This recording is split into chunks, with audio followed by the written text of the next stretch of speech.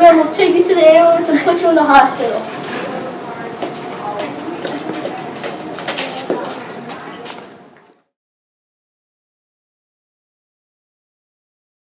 '2004 NSSA National Surfing Competition located in Hawaii. It's a scorching 110 degrees. Bethany just won her first competition since she lost her arm to a vicious shark attack. There she is now! Hi, this is Diego, and Bethany just won her first competition after the vicious shark attack.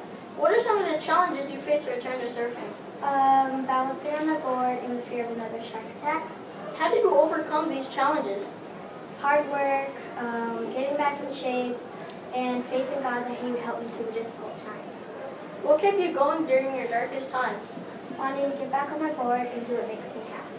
Congratulations to Bethany Hamilton, who has returned to the competition after the vicious shark attack to win the 2004 NSSA National Surfing Competition.